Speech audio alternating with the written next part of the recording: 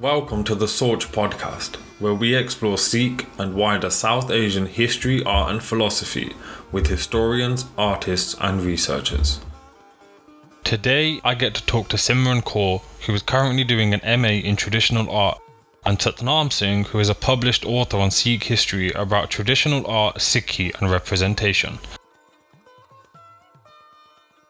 First of all, thank you, Simran, for making the time, and also thank you, Satnam, for making the time to do this podcast.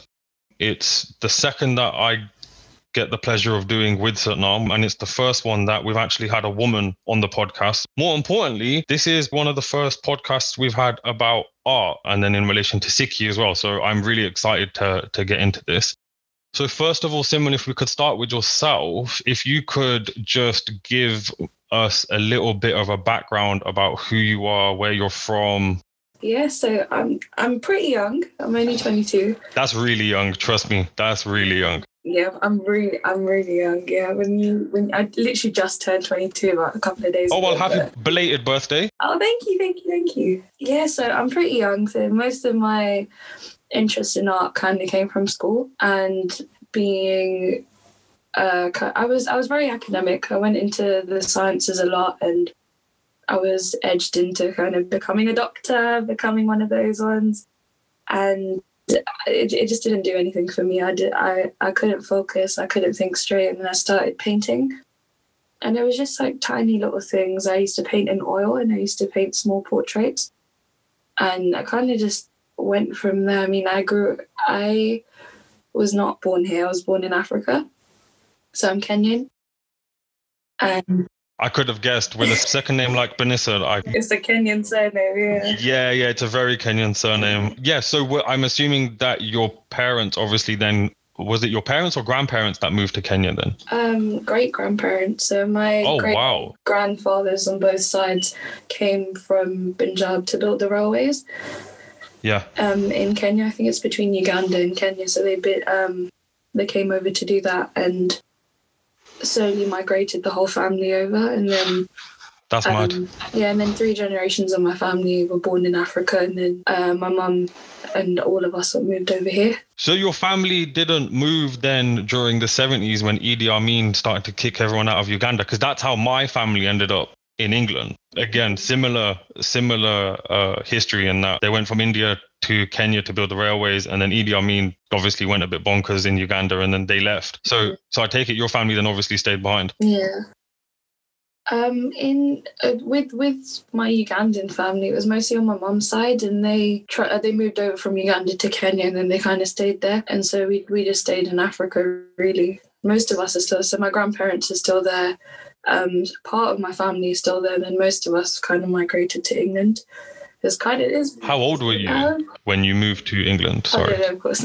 I was 5. I was only 5 when I moved over. Oh, okay. So then, do you remember much of the language and the culture and stuff like that? I'm able to understand bits of Swahili because it was my first language. I learnt Swahili, and then I learnt English, and then I learnt Punjabi. So it was, I do understand bits and phrases and things, but I guess when we moved over here and no one spoke it over here, it kind of went out of my head, and now I just know English and bits of Punjabi. So Punjabi is really bad. So I can. I'm not one to say my Punjabi is great, but are you one of those people who have random Swahili words in their Punjabi? So for argument's sake, I remember asking for a kisu, and everyone looked at me in the Gurdwara what?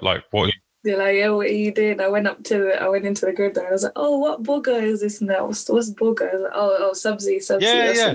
And I never knew that until interacting with it's weird, isn't it? But it's I never knew that. Kisu, what's the other one? I call onions gunde, and people are like, what are gunde? And I'm like, because they say good kid, don't they? Yeah, we say. Yeah, and I'm like, what's a gutta? Gutta sounds wrong, man. What? But yeah, sorry, we digress. So your interest into art, was that just something that just kind of came about, or was it connected to your personal journey of Sikhi? How did those two meet in your world? So I feel like I've always been exposed to some form of art. My granddad is a very avid photographer. He doesn't take any more photographs now. He's gotten quite old, but he was a very avid photographer, and then he used to also do a lot of calligraphy, and he used to draw these pictures of birds with his ink and his pen, and I used to always grow up looking at them. And then when I moved over here, I'm related to a couple of artists, so I grew up with them around as well and seeing their work. And so it was just being able to connect all these different things that pushed me towards the arts rather than a more kind of academic way of life, I guess. No, fair enough. I have to admit, I was in a very similar situation. I have an older brother and a younger brother who are extremely strong in their sciences and math. And so again, the impetus for the family was again concentrate on the maths and the sciences and like go into those kind of traditional professions. But yeah, I guess I was kind of lucky to have someone who was understanding, and I was like, I want to do a history degree. And everyone was like, what are you going to do with that? And to be fair, they were right. I haven't done anything with that degree, but I think the personal understanding you get from an arts degree and that development that you have as a person is just unmatched. I don't think you... Yeah, completely, 100%.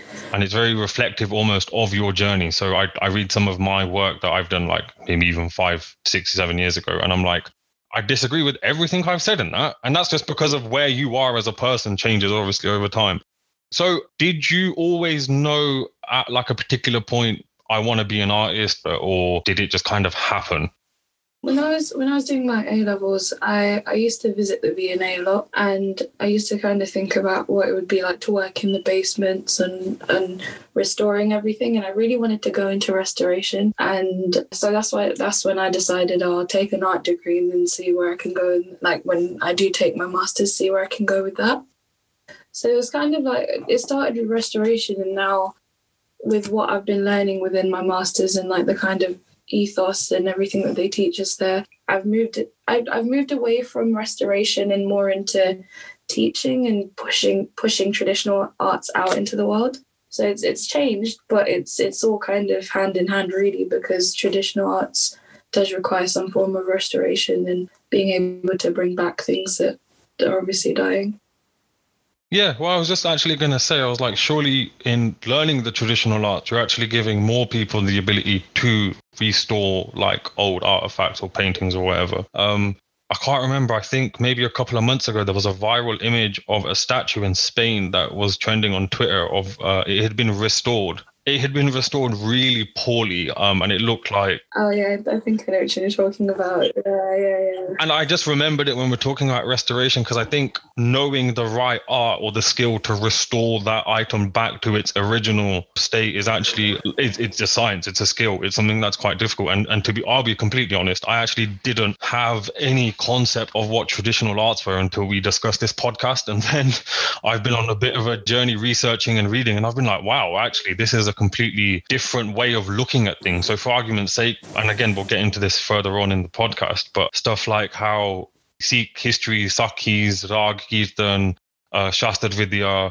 all of these different traditional arts, how they fit into the community. And yeah, so thank you obviously for being the spark to that. Just moving further then into kind of getting to know you a little bit more. So art is obviously something that you're passionate about, and it's something that you're obviously diving into in a lot of detail. Along that journey, who has been perhaps someone who has inspired you, or, I don't know, given you kind of a bit of advice that you've never forgotten?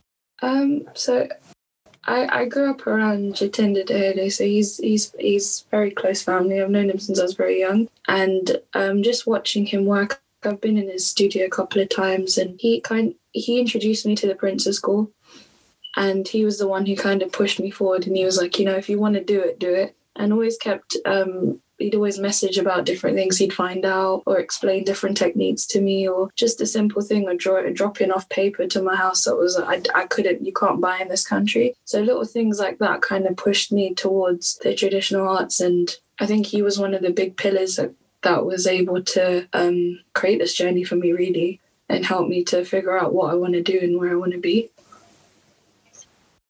No, I respect that. I have to admit, That's beautiful. Yeah, it is, isn't it? It's probably one of the most heartfelt stories that I've come across during this little podcast series that we've done so far. And I have to admit, I don't know Jatinder personally, and I've seen his art for years, and he's a remarkable artist. So yeah, I think it's amazing that he is lighting like your candle, so to speak, and helping your journey. And it's brilliant to see that. Okay, just continuing then on that kind of train of thought in relation to this time into a book or perhaps something that you've read, is there anything that you perhaps haven't forgotten about kind of along your journey? I would say that there was, I wouldn't say it was a book. It was most of my kind of memories and everything linked to experiences that I've had recently.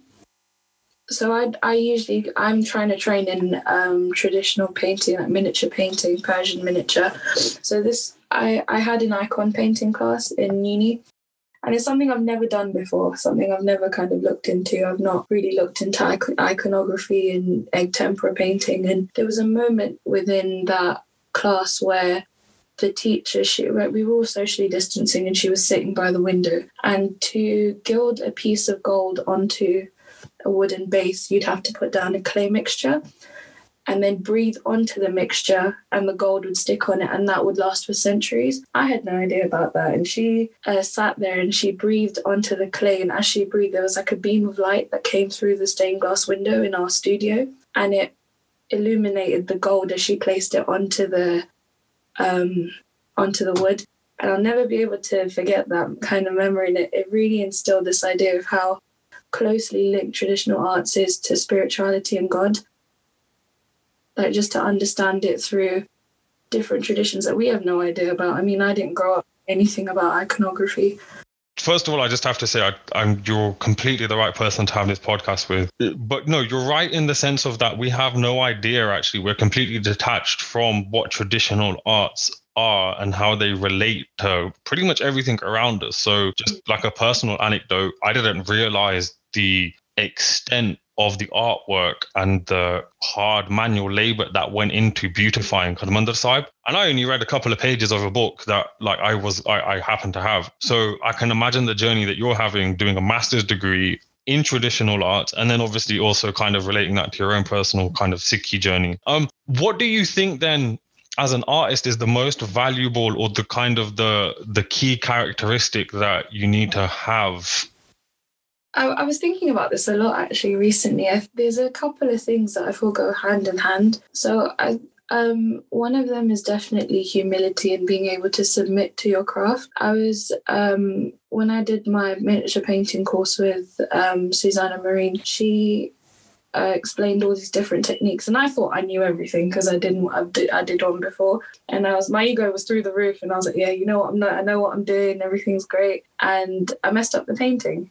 It took a while and it hit me really badly, and it took a while to kind of calm down and be like, you know what, just think about what needs to be done. And the biggest lesson I learned from that one experience was being able to understand that these crafts aren't something that you can just like wing.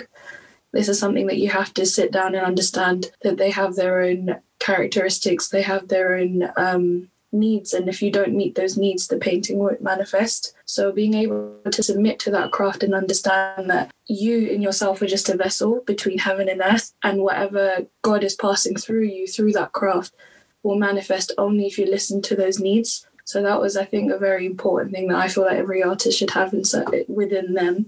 And then this idea of oneness and being truly understanding of who you are on the inside as well as the outside, and being able to like everything that you do literally like comes from your soul. And in traditional arts, especially within alchemy, within painting, within carving, everything comes from within. To be able to understand who you are inside as well as outside is very, very important.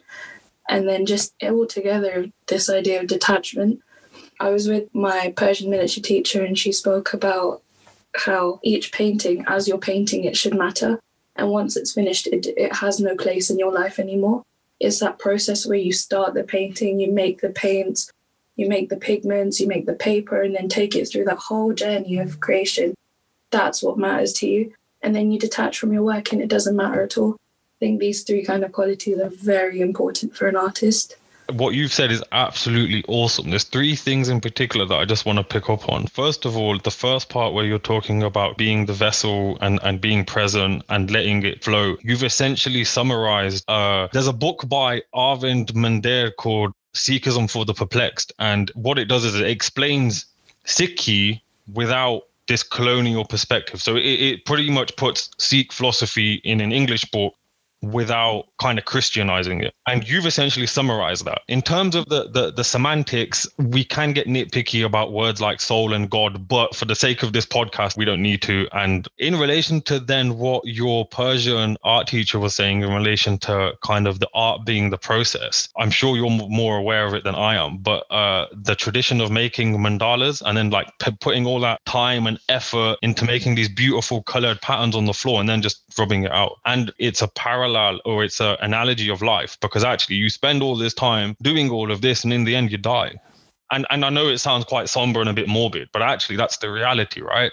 It's brilliant to hear such eloquence put into actually what it is that you're doing and how you're doing it and why you're doing it. So proverbial hats off to you. So how do you stay ahead, or like what is it that you do to make sure you've got your finger on the pulse? As an artist and a traditional artist, you should always be in a constant state of learning. So you're always going to be a student. There's always going to be someone out there that's going to know more than you.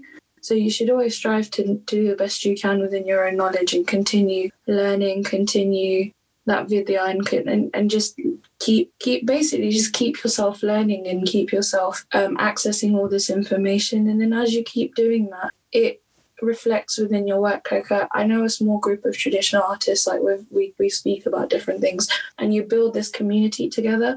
And then it ends up being that one person turns around and they're like, oh, do you want to do a commission together, or do you want to work on a collaboration together? And then you bring all these different things together, and that teaches you even more. So you're constantly learning and you're constantly bringing things out into the world. And I don't think there's like a rat race with traditional arts that I feel that there is with contemporary art. Like I feel like with traditional arts, you have that pace to be able to understand you as well as understand the work. But with contemporary arts, it's very commercialized. Everything, I want to put this in my living room, I want to put this in my bedroom or something like that.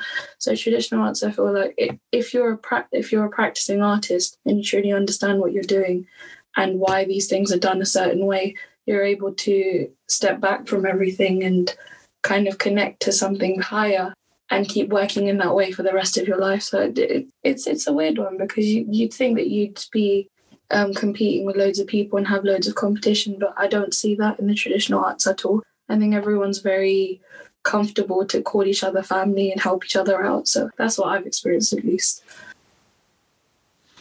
Well, to be fair, from what you've said, that experience that you've had actually seems to be what you've also brought into this podcast, in terms of it feels like we're just three friends just having a conversation. So I can well imagine that that's the environment that you're also working within. All right, this last question I think is probably the biggest one and is going to help lead into the second part, which I'm sure a lot of people are looking forward to, which is traditional arts in relation to Sikhi. But first of all, if you could perhaps define what traditional art is for those listening. And then secondly, why do you think traditional art is important? And like some of the questions I might put forward to you, it's just me being the devil's advocate. So for argument's sake, is there even a need for traditional art? Surely we can do the same thing with a printer. So I've never really sat down and defined traditional arts. I mean, I feel like you can't really put it in a bubble, but traditional arts kind of looks into arts before the industrial age, and before then, and like looks into everything where everything was hand ground, everything was done by hand, looking into skill, looking into generational art that was passed down, things like that. I mean, I don't know how to put it into a box. It's so big and so wide evident. To be honest, the definition that I had found on the internet again was essentially what you had just said. It was that it was an art that's learned from person to person and passed from generation to the next. I actually never knew anything about traditional art. Like I've read about Sikh art and Sikh history, never quite seen it in that framework of traditional art, but I think it makes perfect sense when you do. But just putting that to a side for a second, why did you think it was important enough to do a master's in traditional art? I think is probably the easiest way of asking this question. So with traditional arts, I mean, first, like the reason why I kind of went into it was I've never been able to find my ground. I think it's because of just having such a mixed background of like first being from Punjab and then moving to Kenya and then moving to England. It's been a lot, and you don't really know where your feet stand. And traditional arts so far have been helping me to pick up those strings again and find those roots and go back to the life of our people and the Sikh Empire pre-colonisation, because I feel like that's when we strived the most and we were able to find power and find all of these different art forms that established the people that we are and the people that we were. So traditional arts, I got into that during my my BA, and everyone was doing contemporary art, and I was the one person who strayed away and started learning traditional work. But definitely, I think traditional art is very important to firstly understand history, but there's deep primordial philosophy within traditional art that is really important for both human development and human soul development as well. I think with traditional arts, we're always in a state of remembrance. This stuff is already known to us, known to our souls. We don't know how old we are, and that's the same philosophy. The same philosophy relates to Sikhi as well, and we're always in a constant state of remembrance that we, through practicing and through doing all of these things, you link back to all these lifetimes that you could have lived before. And my alchemy teacher, David Cranswick, talks about this a lot, and he's always on about how grinding in a certain way, grinding a pigment towards the right is the movement of creation, and all of these different things, even holding a brush in a certain way or shading in a certain way, all links to these different meditative aspects that help to make your spiritual life a lot deeper, I guess, if that's the way. It helps you to grow your spiritual life. Well, just something that your Professor Cranswick reminds me of is that him talking about grinding in a particular way is, so you'll notice when you go to Harmandir Sahib, a lot of people do that parikrama clockwise. However, you'll notice, if you have the luck to, if there's any Nahangs around, they'll go the opposite way. And that's again related to that, which is actually we're akal, they're beyond time, so they go counterclockwise. And I think another thing that jumps out to me, especially when you're talking in some of the very limited research I did for this podcast in relation to traditional art, is that it seems to be universal. So a lot of the concepts, a lot of the understanding, it's the same thing pretty much wherever you look, although it might come to materialize in a different way. And I think you're right in that it does connect on a deeper way, but I think that's also related to traditional art being a discipline. There's a lot more, for argument's sake, you have to go and get the knowledge and the skill to learn how to make that color, and you might have to go and get a particular plant and grind it in a particular, it's so much more arduous and long-winded than obviously more modern techniques are. So this now nicely brings us to the second part, which is traditional art and Sikhi. Now, I will be completely frank, I didn't really understand what traditional art was until you suggested the topic. Just going back a little bit to the question about why traditional art is so important. So there's just three small examples that I was reading about during some of this research, which I think are important to share to help just contextualize some of the conversation as we move forward. Although they're not related to Sikh history, I think it should help. So this is an interesting one. So for argument's sake, if anyone's familiar with the World's Fair, what essentially, it doesn't really hold any importance anymore, but it essentially was a showcase of countries and their latest development. So you'd go and show off your tourist capacity, or you'd go and show off, the latest technology that your country had developed or whatever it was.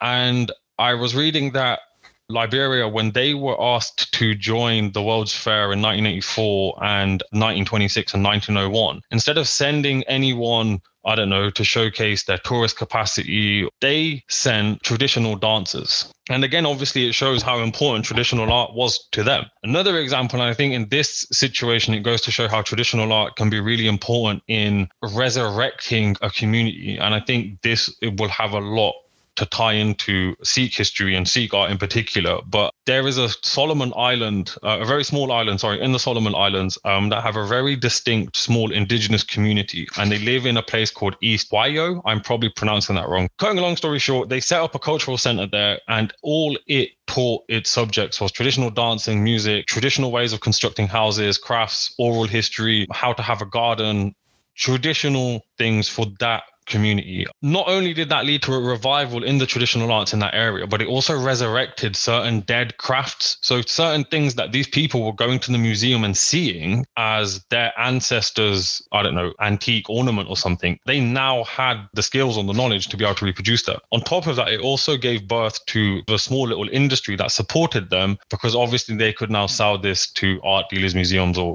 whatever. The interesting thing that came out of that, and obviously we'll dig into this later on in the podcast, it was a university that helped kickstart this revival of traditional arts. Now, for me, I felt slightly uneasy because I think there's got to be some boundary or distinction between helping an indigenous community and then almost kind of like profiting off them. Again, we can delve into this a little bit deeper when we move on. The last example then is, I think, probably something that a lot of people will be able to very just intrinsically connect to. So whenever we say, I know it's a random example, but whenever we say hula hoop dancing, we always think of this like random, traditional, stereotypical Hawaiian lady doing her little dance or whatever, right? But actually, when you read into it, hula is actually a traditional dance for Hawaii, and it is so far from this superficial understanding that we have in a Western world. And this relates back to the second example, because modernity has given us a particular idea of what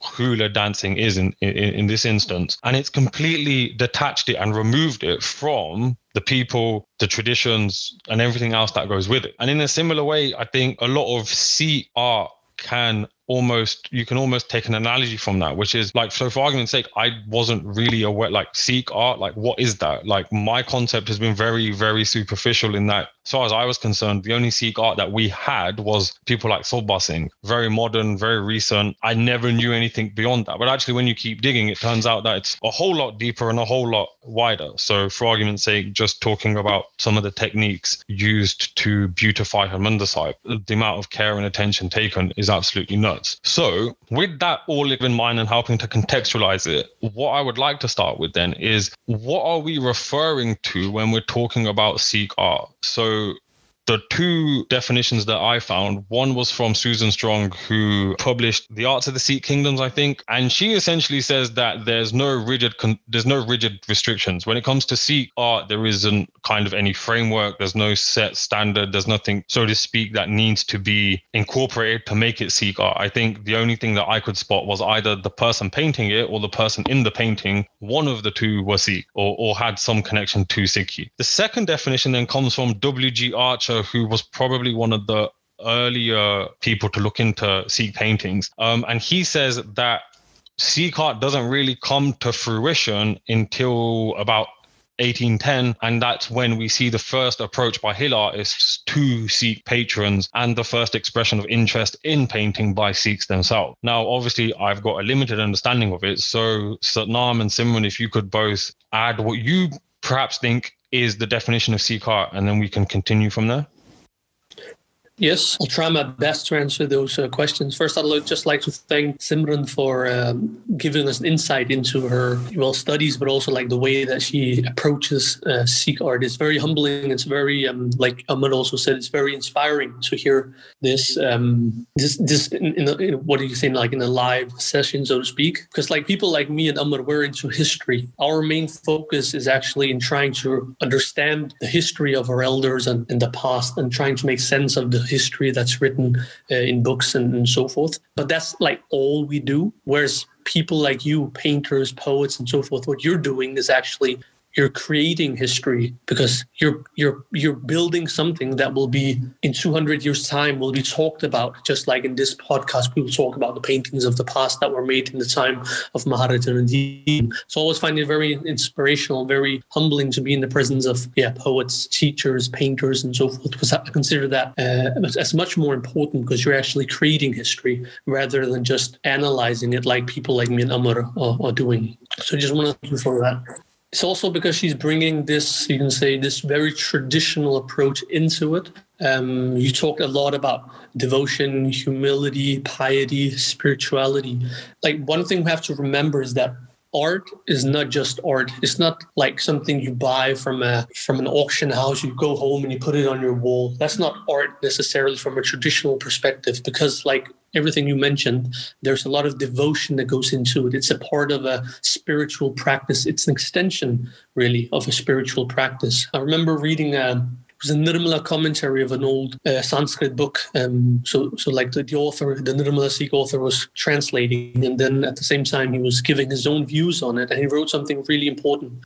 So I think the verses were talking about yoga, and then he was trying to explain what is meant by this, and then he says, giving his own example, he says there are different kinds of there are different ways of you can do yoga, you can do meditation of the mind. And he says writing poetry is one form of yoga. I remember like he's saying that it was very beautiful when I read it the first time, because we often think that yoga is just like stretching your body and doing all these things, but he's actually taking yoga to a different level, saying writing poetry, painting, that's a form of meditation, that's a form of yoga. And the examples that you gave with your teacher when you talked about detachment, it just brought me straight back into that mindset of the Nirmala. And also, like, it's very important also, just want to add in, I was sitting here taking notes while you were talking. I found it very inspirational. And it's also this idea of ego. You touched upon it a little bit. From a traditional perspective, there's a book that was written at the time of the Sikh Empire that gives a really beautiful analogy. And it says that some people, they will read a scripture and it will humble them.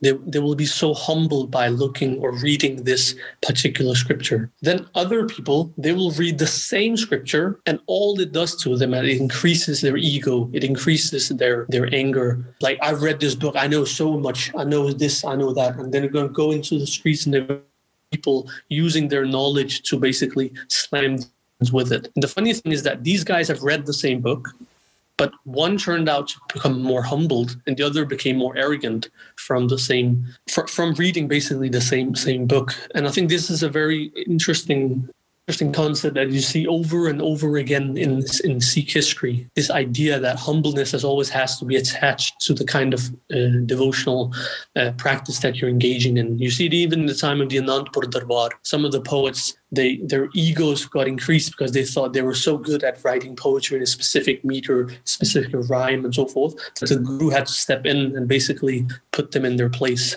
Because again, these things, art is not just art. It doesn't just have to be beautiful. At the end of it, the process of getting to that beautiful painting has to be one of devotion as well. So I just want to thank you before we venture into the historical part. So this is also the answers to some of the questions we were discussing before, at least the way I see it. Like, what is traditional art? One of the main definitions is that it's something that's passed on through the generations, from father to daughter, father to mother to daughter, and so forth. It is a way of conditioning the mind into a specific form of art, because we could all have a universal mindset and just appreciate all art. It doesn't matter if it's from South America, from Africa, from Asia, from Europe. But the question is, will we invest in it? And can we even invest in all forms of art? And I think this is where traditional art is very important, because it becomes something that's more specific, that links us with a history that's our own. And it is the reason that we wish to spend our time, our energy, and so forth. And is it even possible, right?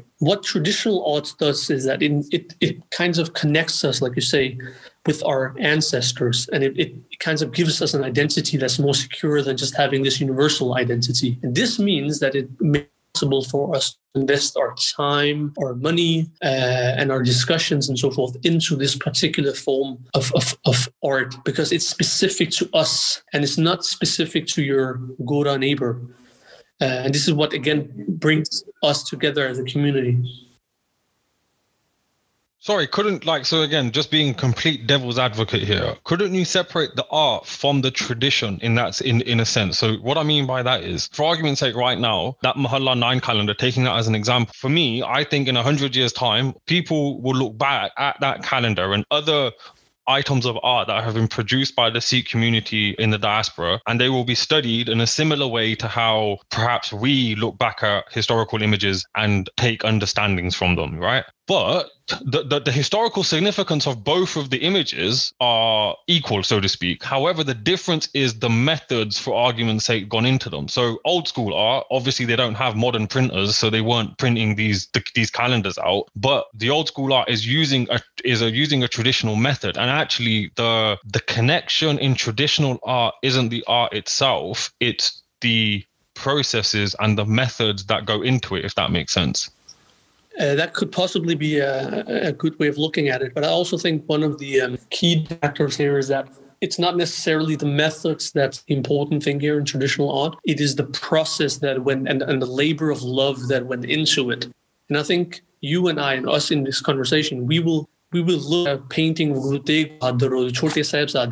we will relate to it in a completely different way than, say, your Gora neighbor or some guy 200 years from now who's not a part of this tradition. Because we understand the sacrifices and someone just from the outside this tradition, I don't think they will be able to understand it. So they will probably look at it as form of aesthetics, like it's so beautiful, the colors, and so forth. Whereas we will look at it and add a soul into this. So it'll have more life, you can say, for us rather than for others. That's just my opinion. I might exaggerate a bit, but I hope you got the point. No, I don't disagree. And this is just the beauty of these conversations, which is we're just throwing our thoughts about. And so, like, for argument's sake, it is literally just working towards some type of kind of discernible conclusion. But no, fair enough. Just bringing then Simran into the conversation in relation to Sikh art or traditional Sikh art, how would you go about defining that if you can? I wouldn't be able to say that Sikh art is definable purely because it's so integrated in so many different traditions, like Persian traditions, Mughlai painting, Bahari painting. Like it's so integrated in everything. But I think, like you mentioned earlier on about the context and the artist being Sikh, that would somewhat be able to define a piece of work as Sikh art.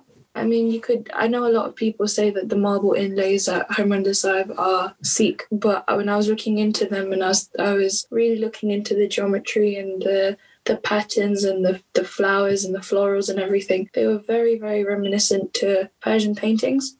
There were loads of cypress trees, there were loads of pomegranates, loads of grapevines, and you kind of think of how everything is so interconnected. So I wouldn't say that Sikh art is very definable. I do agree with what you said earlier on about the context and the artist being Sikh for it to be a Sikh piece of work. Yeah, just I guess to add further context to that, in hindsight, I actually kind of gave you a trick question because I think if we're really honest, I think so from a historical perspective, and I know people listening to this podcast are probably sick of me repeating this, but there's a great book by a guy called Harjot Oberoi called Demarcation or Construction of Religious Boundaries or something. And in a sense, what you've done is actually paraphrased his book, which pretty much argues that the Sikh religion in a post-Singh Sabha or kind of thanks to the Singh Sabha movement demarcated itself or constructed itself as a unique identity with various rituals. So for argument's sake, Anand Karaj, baby naming ceremony, Antam Samskar ceremony, all of these different things. And equally then another really easy way of bringing this, I wouldn't say tension, but obviously in the modern sense, we have this preconceived idea of what Sikh is, and we use that to look at history, and we look at history backwards. So we always assume that this concept of Sikh is what's been there since day one. And actually, once you kind of keep digging, you find out that that's not the case. So for argument's sake, give you two really easy examples. Javala had posted a quote from Gaur Singh's, I can't remember the text now, but it's from Gaur Singh, and it's a quote about how Guru Gobind Singh Ji will look after the farmers, and obviously he's posting it in relation to what's going on in Delhi. And I saw people arguing over it and being like, "Oh no, the guy who wrote it is Hindu. No, the guy who wrote it is Sikh." And actually, that argument, if you asked the guy who wrote it at the time whether he was Sikh or Hindu, he probably wouldn't been able to answer you in a definitive sense, because those terms and their definitions have been constructed over a few hundred years, and thanks to numerous influences, colonialism, Reformation movements, modernity, technology. So for argument's sake, the printing press, when it really kicked in India, it was revolutionary because you could get information around so quickly. So I think when I asked you what Sikh art was, it was a bit of a trick question, but equally it's interesting to see how these ideas are now developing, because obviously in today's time, you could argue that there is a Sikh art there is Sikh art, but the only thing that defines it being Sikh are the people making it or the subjects in the art, rather than the techniques, as you said. But I think it also has to do with the fact that Sikh history is so cosmological, so multicultural, you can say, in a way, because dogmaticism hasn't really been a part of Sikh history. So going to say, like, wouldn't you argue though that, or like, even the idea of Maharaja Ranjit Singh Ji's empire being cosmopolitan and Maharaja Ranjit Singh Ji kind of being put on this pedestal of being this great compassionate leader, I'm not arguing he isn't, but like, if you read Janganama, I think it's Muhammad Shah wrote it, he talks about how there isn't really this religious distinction between the people of the land. And yeah, exactly. That's the point I was trying to make. So, for instance, firstly, obviously, if you want to talk about it, we have to define it first. Otherwise, we can go on east, south, west, and north. But the issue or the beauty, I would say, in Sikh art is that it's so diverse, and I would say it includes a lot of different strands. So let me give you an example. The most obvious example would be to say Sikh art is something that depicts the gurus, or something that's made by a Sikh, right? That's like the most logical explanation. But what if it's a Hindu who painted the gurus? Would that be considered Sikh art then? Or what if it's a Sikh who's painting a painting of Krishna? Would we still consider that Sikh art then? Only because the subject is Sikh. And I think this is like where I think the beauty of Sikhism or the beauty of Sikh art comes into play, because it's so diverse, because you have Hindus that are patroning, giving state funding to paintings of the gurus, for instance. And we would still call that Sikh art, even though it's probably paid by a Hindu. It's being painted by a Hindu as well, but it depicts a Sikh subject. And this is what I mean, like, it's so beautiful because we have all these different traditions coming in. So we can talk about this in the early chronology. A lot of the early paintings of the gurus, they follow a kind of Sufi pattern. Then later on, the method becomes more the Rajput kind of style. And then today we have more of the European, and we consider all of it Sikh art. And I think this is like the beauty, that we don't restrict our minds into saying there's only one kind of Sikh art, but all of it is actually Sikh art. Yeah, well, I think, again, though, the definition still fits, which is if the subject or the paint or the artist is Sikh, quote unquote, that would fall into the remit of it being Sikh art. But equally, I think that concept of Sikh art, although we know that it means something far deeper than like Sikh in a modern exclusive religious sense, I think the term itself kind of hides its deeper meaning, if you get what I mean. Because like from just saying the term Sikh art, you may assume X, Y, and Z, but actually the more you dig, it turns out that it's not distinctively Sikh, if that makes sense. It's just the fact that the subject happens to be a Sikh or and again, I think a lot of it is actually tightly attached to identity and how Sikhs identify. So for argument's sake, whenever people post images of the early Janam Sakhi images of Guru Nanak Dev Ji, and again, traditionally wearing a silli topi, you can see loads of people go bonkers. They're like, that's not Guru Nanak Dev Ji, how dare you post this? And you're like, whoa, chill. That was the image of Guru Nanak Dev Ji at that time. Equally, you see like paintings by Sobha Singh. And again, I think we touched upon this in our first podcast where we were like, well, what is authentic? Like, and I guess Sikh art and it being authentic, again, I guess goes kind of hand in hand, because a lot of the stuff that we hold to be great examples of Sikh art are like authentic pieces that have been made to show the community is at a particular point or a particular place. So a lot of the art from the Sikh empire is showcased because it goes to show how the Sikhs went from kind of suffering to genocides to then creating an empire. But no, it is definitely interesting, and we could be here forever and ever just debating on the term Sikh and then what that means by Sikh art. But I think if we're fair, we're all settled on the fact that Sikh art in a modern sense is defined by either the subject or the artist being Sikh in some sense. All right, well, at least we agree on something today.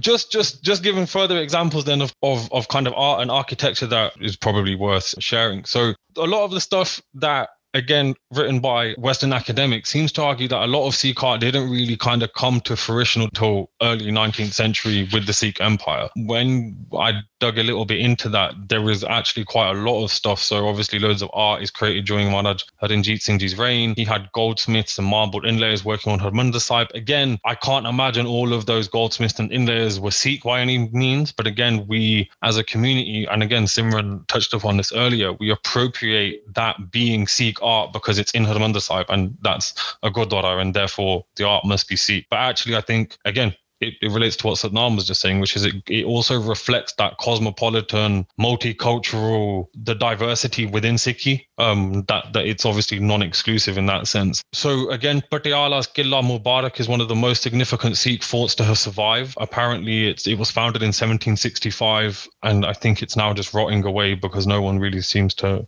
be bothered about it. Then just moving on into certain techniques. So I came across Kutch and Tukri work. Again, just so happened to come across it because it was in relation to Harmandir Sahib. I just wanted to ask Simran if you knew anything more about that and like how that works. And again, you were talking about it earlier when you were looking into the geometry of Harmandir Sahib. Like, could you just share some of that information? Specifically, just that was the kind of stuff I was supposed to be learning now from my master's, but because of lockdown, it's all gone in the bin a little bit. But as far as I know, in terms of research and everything, there were a lot of precious and semi-precious stones used within these kind of traditions, and it's again, linking back, I think, according to me, with all these stones, I always look back into how they relate to chakras and they relate to adornment and things that I don't think people look at now, if that makes sense. If it's like Sikhs now, we kind of look away from adorning and from being able to celebrate and decorate, and these very traditional methods, while very laborious and obviously created by not just Sikh artists, but a plethora of different artists. I mean, most of them were probably Hindu. Yeah, I don't know what I was going on. I don't know too much about it. I mean, I read the same book that you did with the Empire of Sikh books, and I kind of got an idea of the materials and how everything was very natural. It was all clay, mud, glass, very primal materials, and that manifested into these beautiful decorations. No, fair. I think one thing that I came across, so in terms of like Sikhi and traditional arts, the ones that I could kind of pen down were like, for argument's sake, Sakya. So everyone that I've spoken to, some point somewhere they're like, oh yeah, my grandma or my granddad or someone somewhere told me this Saki and it sparked my interest in something. And again, it's an oral tradition, gets passed down from generation to generation. To be honest, only until kind of modern historicity has this preoccupation with everything having to be referenced and evidenced, oral tradition took center stage. Obviously now it's not necessarily accepted within the historical field as it once was. But then again, moving on, and I think another example quite easy to illustrate is Kirtan. There's a great documentary on Amazon Prime. If no one's watched it, go and watch it. It will show to you how this traditional art was removed. I think they could have been a lot sterner about some of the stuff they said, but again, like, it's a great effort. So no criticisms towards them for that. But again, Kirtan, a traditional art, gets passed down from generation to generation.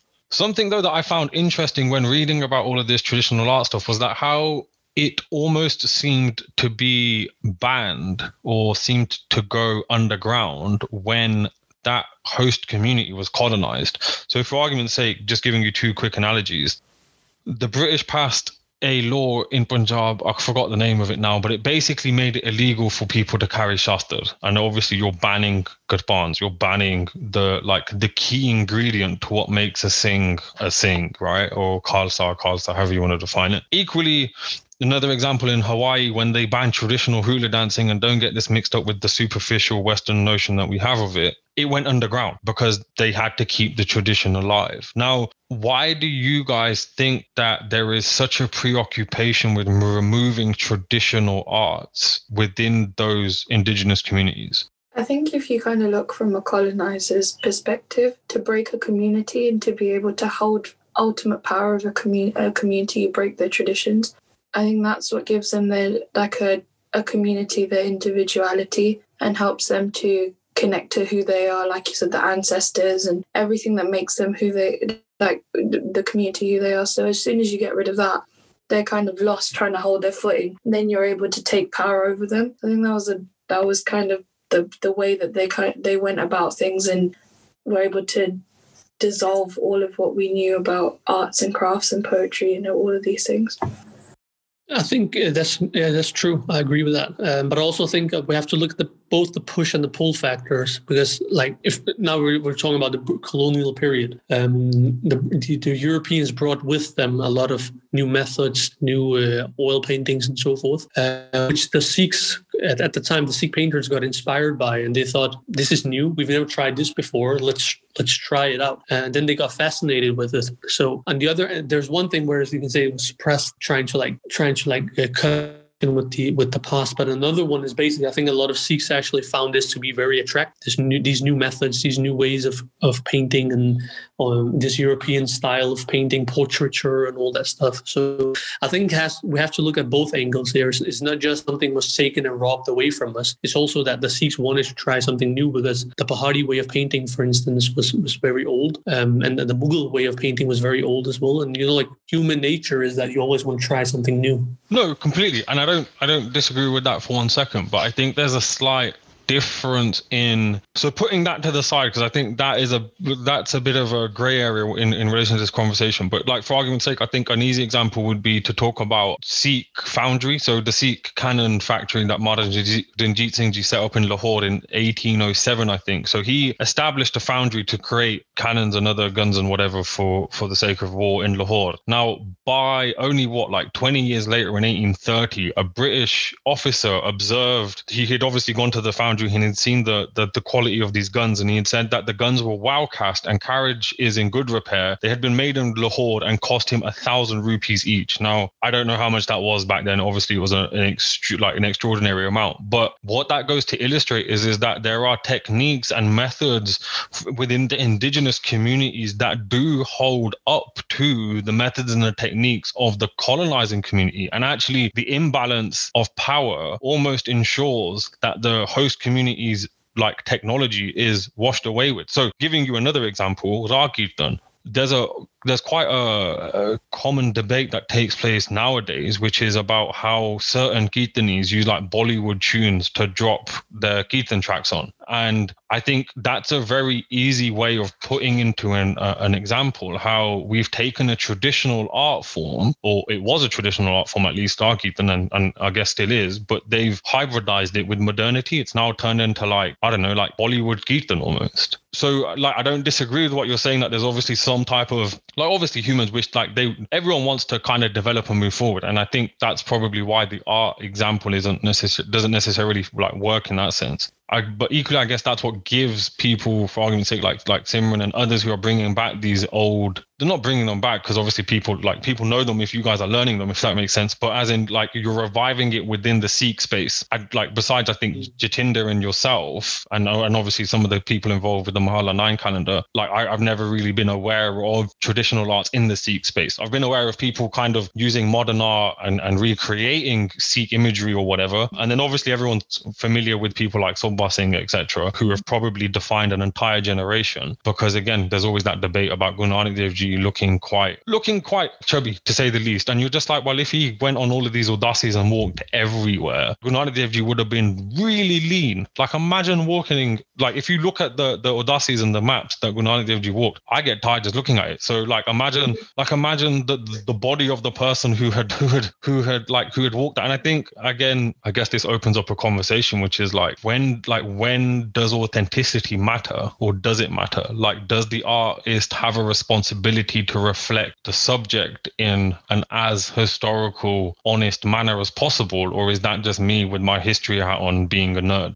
I think it's important to be able to represent figure, especially like when you're looking at the gurus and everything, and how back in, like, you've got the paintings of Guru Nanak Dev Ji with their, like, it's a very different kind of outlook on what we see as Guru Nanak Dev Ji now. Like, everyone's got the, like you said, the one Sobha Singh photo in their house, and that's what we've grown up thinking Maharaj looks like. And then when we see all these different paintings, it you're able to understand the gurus in a different way as well. Like, I think even contemporary artists now, like Jatinder, for example, he painted a painting Guru Gobind Singh Ji during Amrit Vela doing Geetan with their Singhs and everyone around them. And I think that was a very important, like, although it wasn't the traditional way of looking at Guru Gobind Singh Ji and the way they looked, just that kind of context and be able to see the gurus in a different sense creates this whole rounded image of what you'd imagine the gurus to be like. I mean, I feel like it would, instead of having Maharaj so far away and putting Maharaj on a big pedestal, you're able to relate to the gurus more.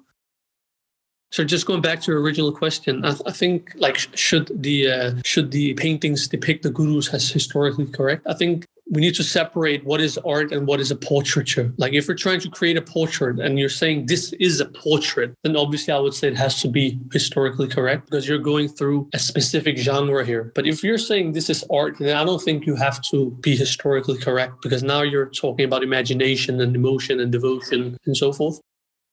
Yeah, very good point.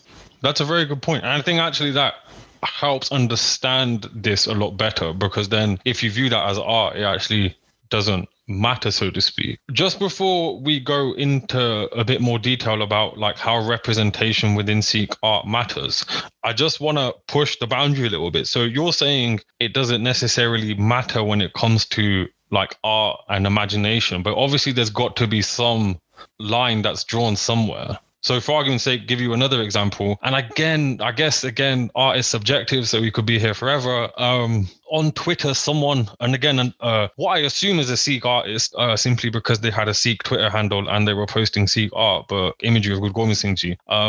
They had essentially replaced, there was an image of Guru Gobind Singh Ji, and they had essentially replaced Guru Gobind Singh Ji's face with a skull. And it had created a huge Twitter storm. People like, how dare you? Personally speaking, I can see where both sides of the spectrum are coming from. I probably wouldn't have posted it if I was him. I would have seen the Twitter storm that came with it. But surely there's got to be some responsibility as an artist for what it is that you're producing.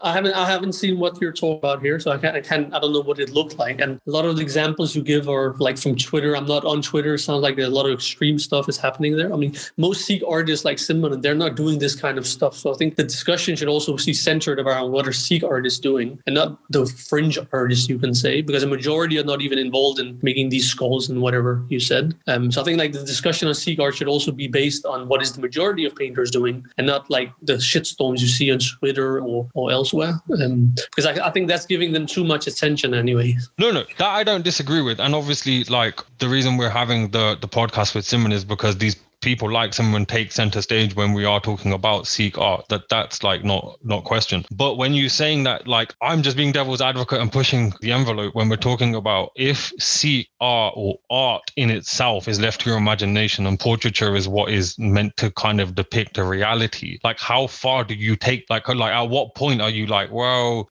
I'm just trying to demarcate, like how far can you take that? Or I'm being devil's advocate and asking you to define that actually. I was just gonna say, like, in terms of your question, before I sit here and judge whether this is art or not, I would actually just ask the artist what's the reasoning for creating this particular image. Because if he has some sort of political or social message behind that painting, then maybe the painting would start to make more sense. And then all of a sudden, it could be considered art. But if you don't get that context in it, it looks like an insult or like you're trying to storm and insult people by purpose. So it also has to do, talking about the process of it, like the context of it, the humility that goes into it and the spirituality, but also the social context. What's the point? If he or she claims that this is art, he or she must have some sort of little message behind it in order to create this shock value. And then maybe on the basis of that, I would say, okay, it makes sense. Now I can understand why you created it in such a horrifying way. But one thing is whether this is art or not. Another is it good art or is it bad art? That's another discussion. No, I really, really like that response. I think that's a brilliant way of putting it together. And I think actually in you saying, like in relation to the point of you saying it's about the shock value, I think what you've also touched upon is actually there's an intention from the artist. I guess with the world and the way everything's going now and how everything's moving away from traditional art, the contemporary form of art comes through, and contemporary art works a lot on shock value.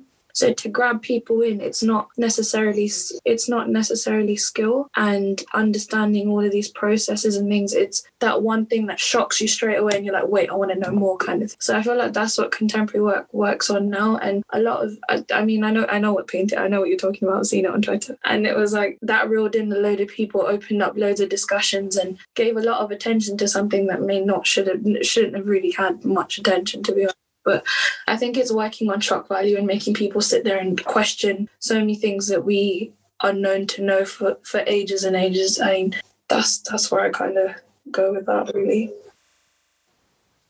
We're in what is it? We're going down like the rabbit hole, so to speak, in Alice in Wonderland. Because to be fair, like, what is art? Such a philosophical question. Like, we could be here forever and ever. Like, we can have a series of podcasts just discussing that. And then again, just your question of like, what's good and bad art? Again, we could be here forever because obviously subjectivity. Like, we could be here for days and days and days. Subjectivity, relativism, beauty in the eye of the beholder, the intention of the artist, all of the other stuff. I think your point's right, but equally, I think it's interesting that you say ask the artist, because I think the only thing that I would add to that, and in relation to also what Simran was saying about the shock value, is that if that like that shock value within the art has to come from, like, you have to be aware of what's going to create shock. Like, you need to be aware of the sensitivities of whatever community it is you're trying to tap into to be able to shock them, if that makes sense. And I think perhaps again that relates back to what Simran was saying earlier, which is a lot of traditional art is focused on process, the humility and everything that goes with it. And I think instinctively, by approaching the art humbly, I just think you're not going to set yourself up to try and shock someone. It's just not the intention. If we look at the history of how, because we haven't touched upon that, but I think, like, let's just talk about the history a little bit. Like, how did Sikh art come about? How did it develop? It is grounded within the Janam Sakhi tradition. So Sikhi is essentially a religion that centers around the word of the gurus, and not around the images of the guru. But as the Sikh community were starting to tell stories about Guru Nanak and his exploits in the world and all these travels, an artistic developed. And this artistic tradition was put into the Janam Sakhi stories. So they're depicting Guru Nanak traveling all over the world, talking to different people, so that they're like an add-on to this oral tradition that you were talking about earlier. Essentially, the paintings are there to invoke devotion. They're there to create love in the hearts of the readers and the listeners. And obviously, for our sake, a lot of these paintings, which today we would classify as miniature paintings, they were kept in manuscript of these Janam Sakhis, and which is good for us because it means that they were kept safe from bugs, from moist, from sun damage, and so forth. This is really important because it means that they're still with us today. And if you look at it, any art historian will say, well, they're quite simple. It's folk art, it's popular art, but also a lot of people would agree that they're extremely beautiful because these are like some of the earliest expressions that we have of the gurus. And I think the earliest example that we have today is from the time of Guru Har Rai Maharaj. I think the earliest is dated at 1658. And this is a Janam Sakhi book that has about 29 paintings in it of Guru Nanak primarily. And then the next one that is with us today is roughly about 60 years later and carries 42 paintings. And then the next one in line is 10 years later, 1733, and it has about 57. And the reason I'm name dropping these years is because it essentially shows that before the year 1733, there was a total of at minimum 128 paintings of the gurus. So there is, from the time of the gurus, there is an artistic tradition that's being developed. And recent research by Pyara Singh also shows that in the time of Guru Gobind Singh Ji, paintings were being commissioned by the gurus themselves. So, and we were talking about portraits before. So the prime Sikh tradition of art is through the manuscript tradition. They all mostly come inside manuscript, like written texts. But then there's like a one-off by Baba Ram Rai, who was the son of Guru Har Rai, but he was later on exiled. But when he created his own Gurudwara around Dehradun, He had about, I think it was like 20 paintings done. And these were like a form of portraits of the gurus. And these are not, from what I've understood, these are not in a manuscript. These are like paintings that are made to be like placed on a wall, so to speak. But this is like a one-off. We don't really see that in the days in the early paintings and artistic tradition of this. By then, it is something that accompanies the word, because the Sikh tradition is a religion that centers around words and not around images. We can also see that early on that there is a ethos, so there's like a huge respect given to painters and the skill that they provide. So recently on my Instagram, I put up this quote from the Prem Smarak. It says, and this is a book that was written in the Anandpur Darbar, that basically says that any Sikh ruler, he should be surrounded by painters, and he should give them state funding. Here you see that painters are also being put into the political sphere of a Sikh state, or a Sikh kingdom, you can say. And maybe perhaps we can see that this was already in place at the time of Guru Gobind Singh Ji Maharaj, because there is an early Dasam Granth Sarup from the time of the Guru that actually contains 2 images of the Guru in a very regal style that is very different from the earlier paintings that we have of Guru Nanak Ji, which mostly portrays him like this very pious Sufi. And these 2 paintings of Guru Gobind Singh Ji describes him as a king, portrays him as a king in a very regal manner. No, fair. Just 2 things that I wanted to touch upon, and I think this will probably form quite an interesting little discussion amongst us. And we've kind of touched upon it as we've been going through this discussion without actually kind of saying it, which is, does representation within traditional art matter? I think there's guidelines that you follow. I mean, I feel like that's something that's important within every tradition. There's things that you have to follow, like there's history that's there that kind of defines what marriage looks like, or gives that kind of brief outline, and then it opens up. And I think that's affected by how much the world is developing and what we see as divine inspiration now. I think everyone's got their, like artists as well, they've all got their view of God as something different, or their view of the gurus as something different. I mean, some people say that, like you said, the Sorba Singh painting is very accurate, or some people go back and look at all of the Janam Sakhis and say those are also very accurate. So I think it depends on the artist as well, but there are guidelines that are placed that need to be there for everything else to develop. I mean, you can see it in artists now. A lot of artists, it's not traditional Bahari painting. You can see it in the way. I mean, I was able to kind of figure out new paintings now through obviously learning and understanding that they're not miniatures at all. I used to think they were, and they're not, but they followed guidelines that make them look like very traditional paintings, but they've got very contemporary context. So like the one of Jitendra, and like being able to create these intimate scenes of the gurus that kind of take you back into that world and understand what life was like then.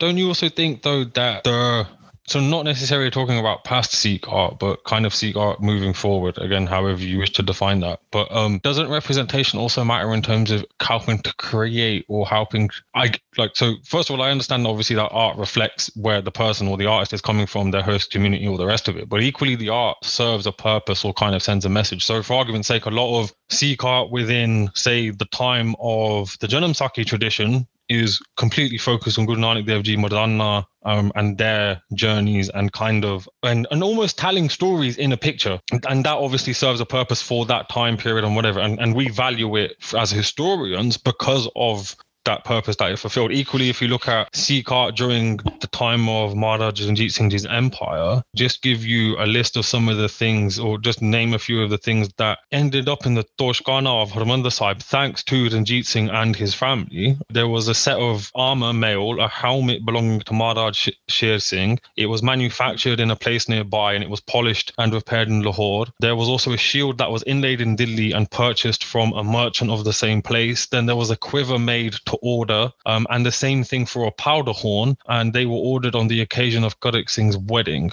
And that's just a few of, again, I know that it's focused on weapons, but again, it's just a few of the things that I found listed. But again, they seem to serve, they serve a purpose for the community at the time, if that makes sense. So equally, do you think it's important for Sikh artists, again, quote unquote, in this modern era, today, in today's age, to where is that balance between obviously respecting kind of the past and the traditions and kind of traditional depictions, and then reimagining certain representations? So for argument's sake, Jatinder's image is a great example. Well, I think again it depends on the intention of the painter. So if the painter wishes to change something in the world, you can do that through art. There's a lot of like very iconic pictures. Just talking about photography, there's a lot of iconic pictures from the Vietnam War that basically turned the tides and made everyone go against the American aggression in Vietnam, and suddenly they had to withdraw. And this is art changing history, right? So if in terms of representation, if you're trying to change the way we perceive things in the past, a good way to do that is through art. For instance, I always wonder, I think we talked about this in the last podcast as well, I always wonder why Guru Gobind Singh Ji is always depicted as a warrior when we know that 25 years of their life was in pursuance of scholarly ambitions, all the stuff I talk about on my Instagram, all these books that are being brought to Anandpur, all these hundreds of scholars, all these philosophical debates that are taking place in Anandpur. Like you get the feeling Anandpur is not just a city of warriors, it's a very vibrant city. Culture is being created here and so forth. None of this can be seen in the paintings in our that have come down to us. It's always the guru as a warrior. So Simran, for instance, I encourage you to do this, but if you were to create a line of, let's say, 10 different paintings in the next couple of years, depicting the guru as a scholar, as a poet, as a writer, and so forth, I think in 50 years, the whole image of the guru will be changed because people will start seeing this representation rather than solely the warrior representation. I don't know if that answered your question. That's how I understood it. No, I know. I really think that's a great, but this is the brilliance of these podcasts, because we have these discussions, these questions come up, and these different perspectives are how we're like, I think we're going to like help, in analogy to what you're saying, like construct or help construct how we as a community can present ourselves, and just then bringing it back to the traditional art scene. In the Mahalla 9 calendar, I've forgotten the artist's name again, let me know if you're aware. He painted a young Guru Tegh Bahadur Ji on a horse. And I just thought that, like, I've never seen any painting like that before. I've never seen any representation of that before. And it just completely changes perspective or your understanding of the Guru, because what that reminded me of was how Guru Tegh Bahadur Ji earned the name Tegh Bahadur, because that literally means like great warrior, someone who can wield a Tegh. And so it just changes completely your understanding. So Satnam's also right, though, in relation to Simran. If you paint loads of remorse on paintings, which you are, it's going to literally change how the community views or understands themselves. Just kind of wrapping it up, so to speak, where do you think the importance of traditional art and Sikhi lies? Like, do you think we should be preoccupied with bringing back this traditional art? So for argument's sake, like Rakirtan is a really easy example. Well, this is actually a topic where I've changed my mind over the years. So if you asked me this question, or if we had this podcast 5 years ago, I was quite dogmatic at the time. I was like, the only form of kirtan that's acceptable, kirtan, the only form of painting is the traditional ones, the only form of is blah, blah, blah. But over the years, I've actually gotten to appreciate a lot of the modern stuff as well. Because again, what we call Puratan today, the old ancient traditional ones, that was new back then. So like just appropriating the Pahari way of painting the gurus, for instance, that was a very new thing that they hadn't done in 200 years. So that was like an innovation in the same way as, but today we call it old school, right? And a lot of the paintings that Sobha Singh will be doing in 300-500 years from now, that will be considered old school paintings. All this time, like you said, like akal, the word, like what is time anyway? It's just a construct we created, right? Kal, time is just a construct we created. So over the years, I've actually gotten to appreciate modern art quite a lot. I've basically just opened up. So I think as a community going forward, I think we need to have people that are specializing, like Simran does, in the traditional art forms, but we also need people that are specializing in new ways, innovative ways, new ways of doing things that are coming from America, from Africa, from Asia, whatever, and basically appropriating those. Because I think like Sikh art is we have such a rich heritage. I also think we shouldn't just keep it as a museum heritage. We should also be employing new things. So we're creating art for the future as well, if that makes sense. Because if we just do everything the way it was 200 years ago, it basically just means we're doing everything the way it was 200 years ago. And as a community, is that what we want to do? I think it has its ups and downs. Me personally, where I am now in my life, I might change in 5 years, but I think the more art, the better. No, I couldn't disagree, because to be quite honest, had people had people like Saul Bossing not painted their images, we wouldn't be having certain conversations we are having today. Like, and I think fortunately I did a history degree and I didn't do a history of art degree, which would be completely boring. But I had some friends who did it, and it'd be really interesting to actually talk to someone who perhaps has done a history of art degree just looking at Sikh history, because I'd love to understand what narrative they come with, if anything, considering how kind of sparse it is. But yeah, I guess equally though, we have to respect the traditions, but equally move with the time. And there are, as Simran's also said earlier on, there are certain kind of frameworks that you work within to ensure, obviously, you're not being offensive or whatever it might be. Bringing that same question then to you, Simran, and again, just equally to wrap up in terms of just concluding, like, where do you think, obviously traditional art is important to you because you wouldn't be doing a master's in it otherwise. But just in relation to Sikh art, where do you see it all going? And like, what are your opinions then on terms of where Sikh artists should be looking? Should it kind of be more traditional? As Satnam said, there are obviously pros and cons to both, but would love to hear from your perspective. I definitely say that I'd love to see a lot more artists picking up traditions. I think that's a big thing, because right now I feel like there's only about maybe 4 or 5 within the Sikh community that do actually work traditionally, like traditionally. But I do agree with Satnam in the way that there should be a plethora of different artists and different forms of work, because like back in the day, that was what was available. Everyone knew about Pahari painting, everyone knew about that. Was the norm then. The norm now is that we have all these different types of work and types of ways of working and craft, and these are going to tell the stories of what we have now. So when people look back at us in like 100 years, 200 years, they'll know that this was what was available, then this will be our tradition. So it is about having that kind of balance between both, so you don't lose what was once there, but then you don't also go and stomp your feet on what's being created now. An analogy perhaps to make, and again, correct me if you don't think this fits, but I guess it's like, we still need to respect Rag and keep that tradition alive. But if you were to play a new instrument within Rag, that's fine. So you're taking the new kind of, and I know it's just moving the artistic kind of perspective from kind of painting, etc., to music. In a similar sense, it's kind of like there's new techniques, etc. Like, yeah, we're not like shunning them or saying don't look at them, but they have their place in balance to tradition and traditional art and all the benefits and the pros that come with that. Because I think the stuff like you touched upon about humility, its connection to kind of like a deeper connection to God and creation and everything that else goes with it, that is obviously not there with a lot of contemporary art techniques.